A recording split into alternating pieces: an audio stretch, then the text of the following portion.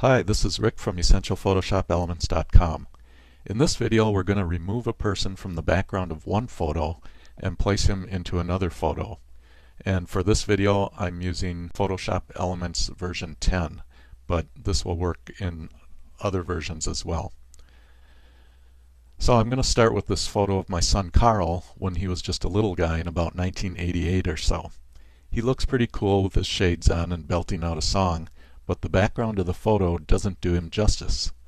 He's sitting on the steps leading to my in-laws' cabin, which is actually a great place, you just can't tell it from this photo.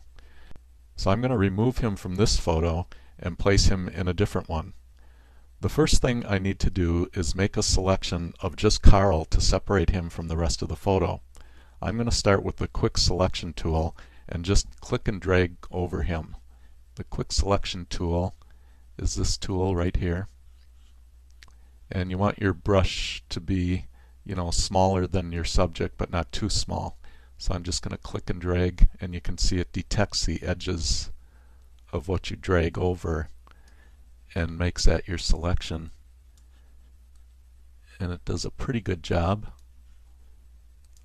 And then I'm just going to click to add a couple areas that got missed, and just kind of do the best you can initially with this tool. And it selected this whole area in here, so I'm going to hold down the Option key on a Mac or the Alt key on a PC, and when you do, you can see my cursor changes from a plus sign to a minus sign, meaning that when I click and drag I'll subtract from the selection. So I'll click and drag in here, and there we go. It's not perfect, but it's good enough to start with. So now I'm going to switch to the Lasso tool to refine my selection a little better.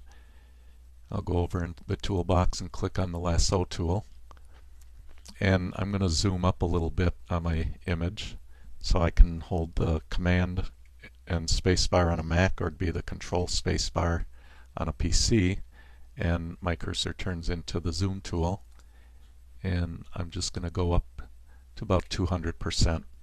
With the Lasso tool, you want to go up into the options bar, and there's these four little option icons up here, and I want to add to my present selection, so I'm going to click on this second choice. If I just left it on the first one, let me click on that first one and show you what happens when I try to add this part. It replaces the selection I had with my new selection, which is not what I want to do. I want to add to that selection that I already had, so I'm going to undo that and click on that second little icon, and now I can click and drag over an area and it will add it to my present selection, which is what I want to do. Here's a little bit in here, and I don't want to bore you too much with in this video by having you watch me select all these little parts, so I'm going to try to be fairly quick here. Grab that area, and there's a little spot here on his pants I can get, and that looks pretty good. Now I want to remove some areas from the selection. Actually, I want to make sure I get his hand in here. There's a couple areas I need to subtract from the selection, so I'm going to go back up to my options bar and click on the third icon from the left, which is subtract from selection, and now you can see my cursor has a minus sign by it, indicating that it will subtract from the selection. So I'm going to take away this part right here, and I'm going to take away this part, and then I notice down here there's part of his shoe is missing, so I'm going to actually switch to the add to selection icon and just add in that bottom part of his shoe. So using the Lasso tool helped us tweak the selection a little closer to what we need. Now I'm going to switch to another feature to get it just the way I want it, and that is the Refine Edge feature. I can get there right from the options bar for the Lasso tool. You see right up here it says Refine Edge, or I can go up under the Select menu and choose Refine Edge from there. Either way brings me to the same place, which is this dialog box, And the first thing I do when I get in the Refine Edge dialog box is I decide, do I want to see what my selection is going to look like on a white background or a black background?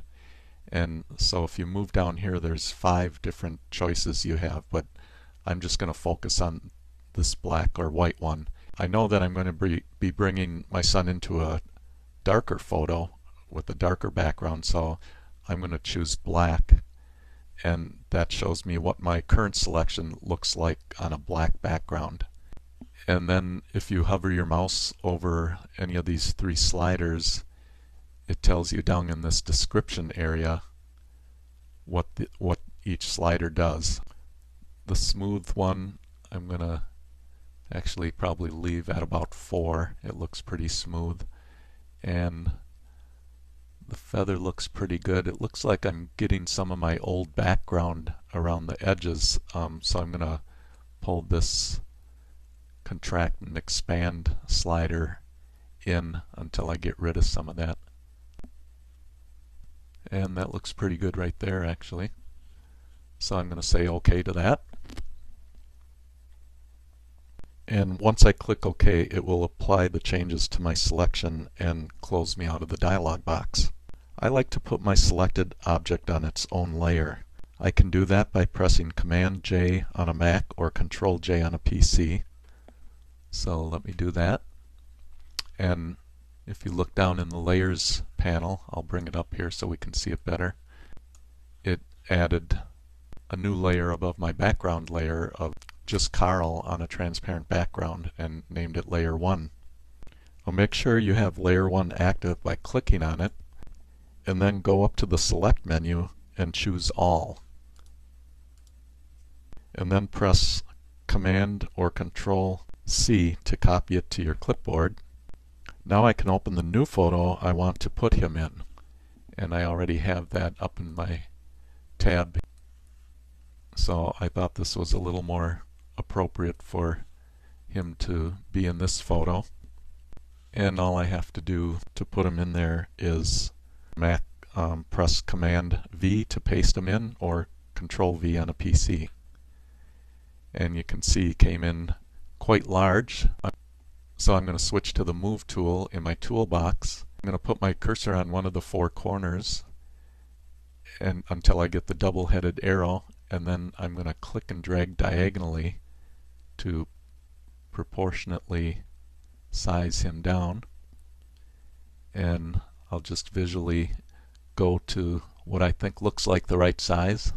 It's kind of hard to tell, but with all those other adults, I think something like that looks about right.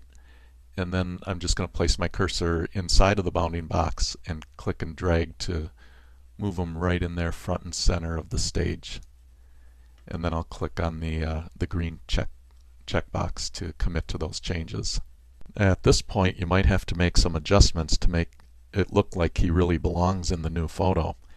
For instance, in my photo, my son looks way too bright for the rest of the photo, for the area that he's in anyway.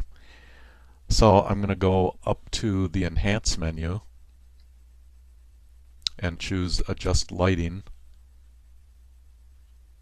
and then choose Brightness Contrast, and I'm just going to grab the slider for the brightness control and move it to the left, and then kind of watch and see. I just visually see what looks good for this photo. So something like that, I guess, looks okay. So I'll click OK to commit to that change. What I like to do is, since his feet are down in a dark area, I can make his feet a lot darker, and so it's not so apparent that he was brought into this photo. So I'm just going to grab my brush tool from the toolbox and make sure that my foreground color is black, and I want to make sure I have a soft brush, which I do. If you don't, you can click on that little arrow, and these are the hard edge brushes and these are the soft edge brushes, and I want a soft edge brush. I can just choose one of these and then close that, and I'm going to make my brush bigger by pressing the right bracket key on my keyboard, and I'm actually going to lower the opacity down a little bit for the brush, bring it down to about 60%. and then I'm just going to paint over his shoes a little bit and some of the lower areas, and actually the knees on his jeans seem a little bright too, so I'm just going to see if I can darken those up a little bit. And then the last thing I'm going to do to kind of tie him into this photo better is I'm going to go up to the layer menu and choose layer style settings, and that opens this dialog box, and I'm going to add a drop shadow. So I'll click on that, and you can play with these sliders to, you know, make the size of the shadow bigger or the distance more. And I probably would spend a little more time, but I don't want to go into too much detail and make this too long because it may not be something you're going to do with the particular photo that you use. But I do want to just stress that you usually have to make some adjustments to the lighting, and a drop shadow probably helps. Just keep that in mind when you bring it into your new photo. So there you have it, a fairly quick and easy way to move a person into a different photo. If you want to know as soon as I add a new video, make sure you subscribe to my YouTube channel. I also enjoy reading any comments you care to leave, and also you can visit my website at essentialphotoshopelements.com to get lots more info on how to use Photoshop Elements. Thanks for watching, and until next time, this is Rick Peterson saying take care.